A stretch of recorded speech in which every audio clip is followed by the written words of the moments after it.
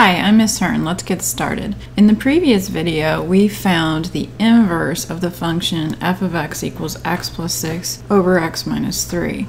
That was part A of a MyMathLab question for a Blitzer textbook. And part B asks us to verify that our inverse is correct using a fact about inverse functions. If you compose the original function with the inverse function, you should always get x. And the order doesn't matter. So whether you take f of f inverse of x or f inverse of f of x, you should get x. So we're going to just confirm that that happens for these functions. So first I'm going to find f of f inverse of x. And so I like to think of it as working inside the parentheses first. I'm going to replace f inverse of x with what it's actually equal to, which is 6 plus 3x over x minus 1. So that's going to look like this, f of 6 plus 3x over x minus 1. Now what this is telling us to do is to plug the expression in the parentheses into the original function f. So we're going to take all of this and we're going to plug it in. Instead of an x, in each place that we had an x before, we're going to have 6 plus 3x over x minus 1. It's going to make a fairly complicated expression, but we'll muddle through. So here we go. We're going to put the big fraction bar, and we know we're going to have a plus 6 and a minus 3. But instead of having x's in the front, we're going to have x 6 plus 3x over x minus 1 and 6 plus 3x over x minus 1. All right, now we definitely do not want to leave our expression like this. This is called a complex fraction, which means a fraction within a fraction. We never leave expressions looking like that. And one of the techniques that we use to simplify them is we focus in on these denominators of these little fractions within the big fraction, and we multiply through by a least common denominator. Well, there is only one denominator in this case, x minus 1. So we're going to multiply through by x minus 1 in both the top and the bottom of the big fraction. In other words, we can't just multiply by x minus 1 because we want to, but we can multiply by 1, and x minus 1 divided by x minus 1 is equal to 1, assuming it's not undefined. So we're going to distribute, when you multiply fractions, you multiply straight across, numerator times numerator, denominator times denominator. So we're going to have to distribute that x minus 1 across those parentheses, so it's actually going to end up in each term. So here I've distributed the x minus 1 to each term inside of the numerator of the big fraction and each term in the denominator of the big fraction. And well, the reason why we do this is because we want things to cancel, specifically these x minus 1s, so that we no longer have fractions within a fraction.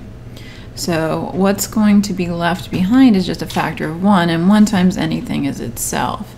So we're just going to have 6 plus 3x plus, and then over here I'm going to have 6 times x and 6 times negative 1. So plus 6x and then minus 6.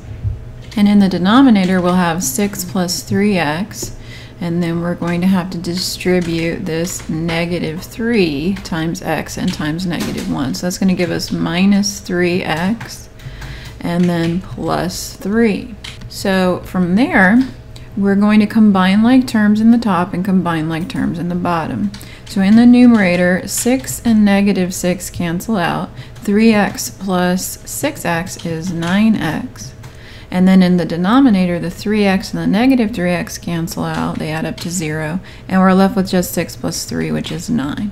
Now dividing 9x by 9, we just get x, which is what we expected to get. So far so good. F of f inverse of x is equal to x. And now we're going to go the other way. We're going to find f inverse of f of x. So working from the inside parentheses out, I'm going to replace f of x with what it's equal to, which is x plus 6 over x minus 3.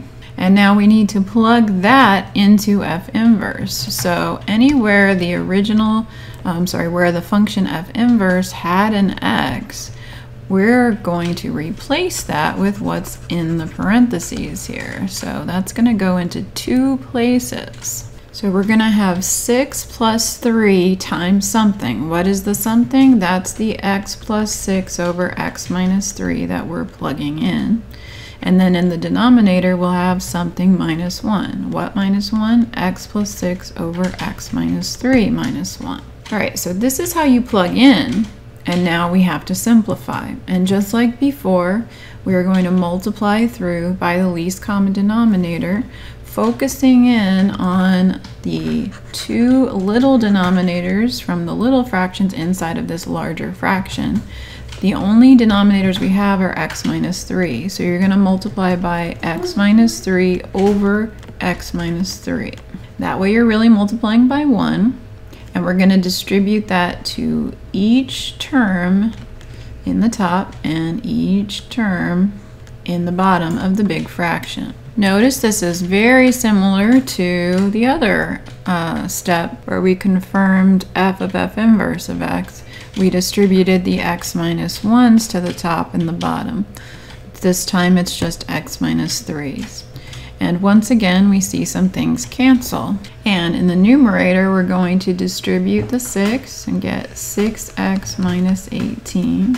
And then we're also going to distribute the 3 to the x plus 6. So we're going to have plus 3x plus 18. And then we're going to divide that by, in the denominator, the x plus 6 is just left alone. We have to distribute the negative 1 and we get negative x plus 3.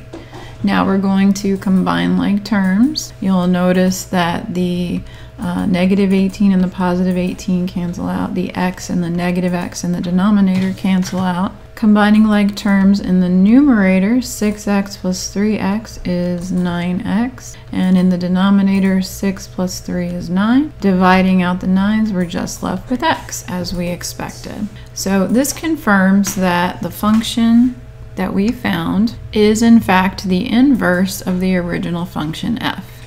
I hope you found this video helpful. If you did, please give it a thumbs up. That helps other students to find the video.